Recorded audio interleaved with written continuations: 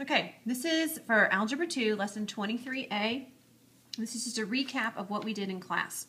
Right here is a standard equation for a circle, and HK represents the center of the circle. Hopefully R would be your radius, that's obvious, and remember radius is half your diameter. So, for example, if you have a circle at 0, 0, the center is 0, 0, and the radius is 5, okay, what would that equation look like? Well, you always go x minus the x value, which right here, this is your x value on your center, and you go y minus the y value, which happens to be 0, and it equals the radius squared. So look what happens. X minus 0, that's just x squared. Y minus 0 is just y, so you have y squared, equals 25. So this right here would be an equation of a circle at 0, 0, because nothing's being added or subtracted, with a radius of 5. If you were going to graph that really quick, you always start by graphing the center first, which was 0, 0. The radius is 5, so I just kind of go out 5, 1, 2, 3, 4, 5, in every direction, 1, 2, 3, 4, 5, 1, 2, 3, 4, 5, 1, 2, 3, 4, 5, right there. And then I just kind of sketch in a circle. Make it kind of neat, all right, but it would look something like that. Okay, so look at number 1 from 23A. It looks like this. It gives me this equation. And I can tell real quick, because nothing's being added or subtracted right here, that my center would be 0, 0, and my radius would be 6, because the square root of 36 is just 6. Okay? All right, let's try a little harder one. Look at 23A number 3. They give me this. The center is 3, negative 3, and the radius is 4. All right, so here's my equation. Remember, let me jot out my standard equation for a circle real quick. This right here represents my center, the H and the K. So you're going to always go x minus, and this is the x value of the center. So I'm going to do x minus 3. What you got to be careful with is your signs, because it's always y minus, and look what my k value is. It's a negative 3. So when you go y minus a minus and negative is a plus. So you got to be real careful right there. My radius is 4, and 4 squared is 16. So right here would be an equation of a circle at 3, negative 3 with a radius of 4. And here's an easy way of looking. Notice what makes this 0 inside here. Do you see it would be a 3? Because 3 minus 3 is 0. That's how I knew my center was 3. What makes this guy 0 is a negative 3, because negative 3 plus 3 is 0. So notice that's my center.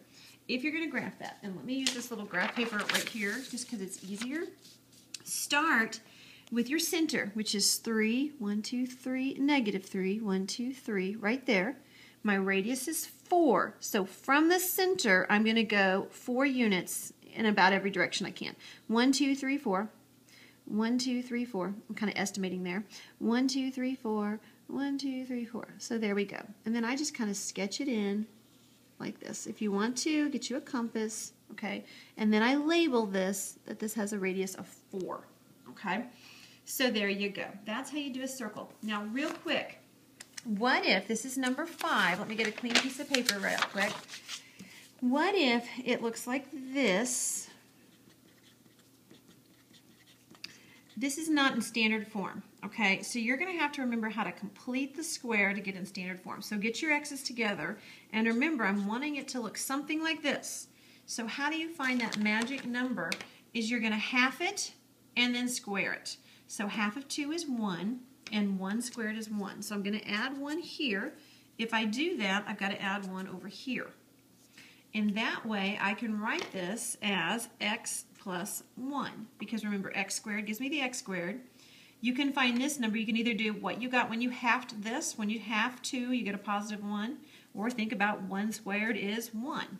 Okay, now let's do the y's.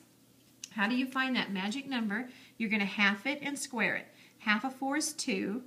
2 squared is 4. So if I'm going to add 4 on the left, I got to add 4 on the right. So right here, I can now write this as y plus 2 squared. Remember, half of 4 is 2.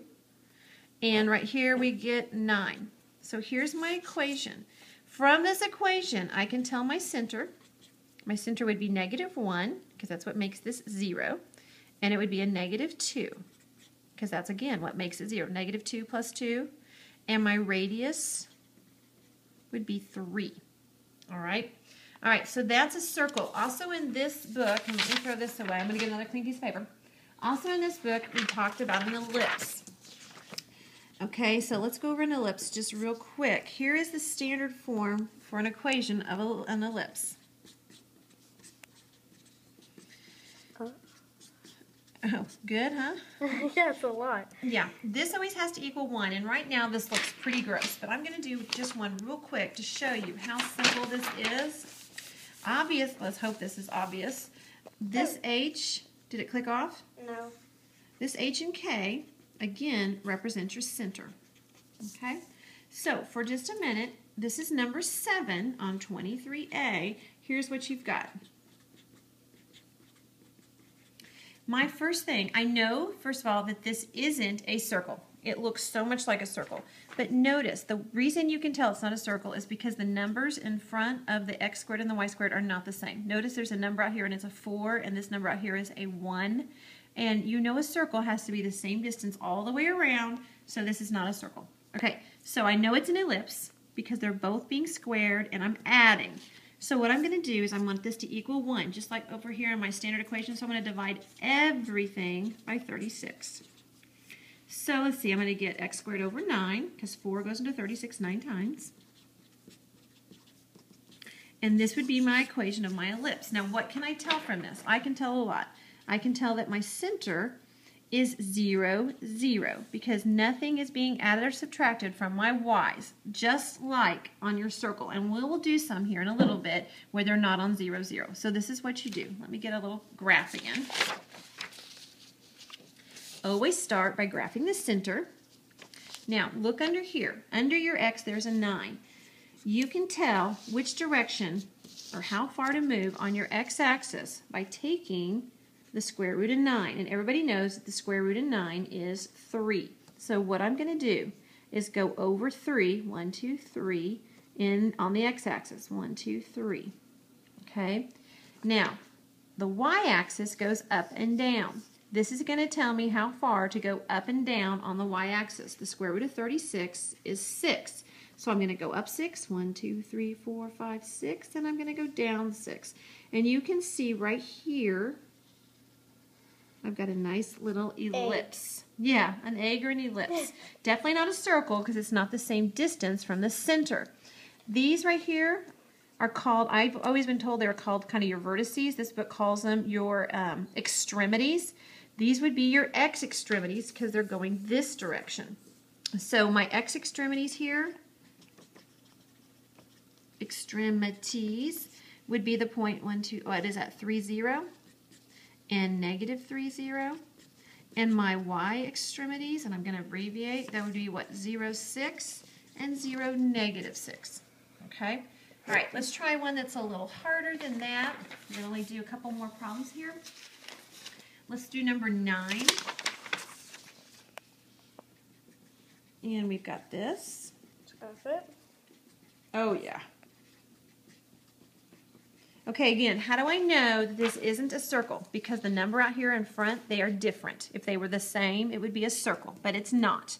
So I know it's an ellipse. I want this to equal 1, so I'm going to divide everything by 144. Now, hopefully things go in there evenly, and it does. 16 will go into 144 9 times, so I've got this.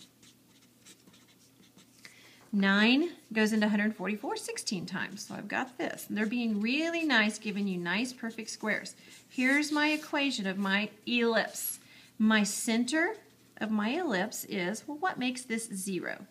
-1. What makes this 0? So there's your center, okay? So when you get ready to graph it, and that's what I would do next. As soon as you get your equation, graph it. Right here, start with your center, -1, 1. Under your x, remember x always goes in this direction. Under your x is a 9. So you're going to want to take the square root of 9. The square root of 9 is 3. So you're going to want to go 3, either directions, both directions from the center point. So I'm going to go 1, 2, 3. Oops, make sure it's on that little dot. 1, 2, 3. There it is. Okay? Under your y is a 16. Remember, y goes up and down. So you're going to want to go plus or minus 4. How did I get that? Because the square root of 16 is 4. So I'm going to go up and down 4. 1, 2, 3, 4. 1, 2, 3, 4. And there's your ellipse right there. Okay? How do you find your extremities? These would be your x extremities because we're going this direction. Okay? You can either just look at your graph. That point is the point, what, 2... Gosh, my eyes are getting blurry in my old age. What is that, 2, negative 1? And this x extremity over here would be 1, 2, 3, 4, negative 1. Those would be your x extremities. Your y extremities would be the point, what is that? Negative 1. Negative 1, Negative 1, 2, 3. And negative 1, 1, 2, 3, 4, 5. Negative 5. Those would be your y extremities here, okay? Another way I do it is notice my center, and this will be the last thing we do. My center is negative 1, negative 1. Did I graph that wrong? I did. It's supposed to be negative 1, positive 1, but same difference. So, told you my eyes are tired. Notice my point was negative 1, 1, and I think I did negative 1, negative 1. Don't do that. But hopefully that gives you guys enough to get started, okay? And we can recap this in class. There you go.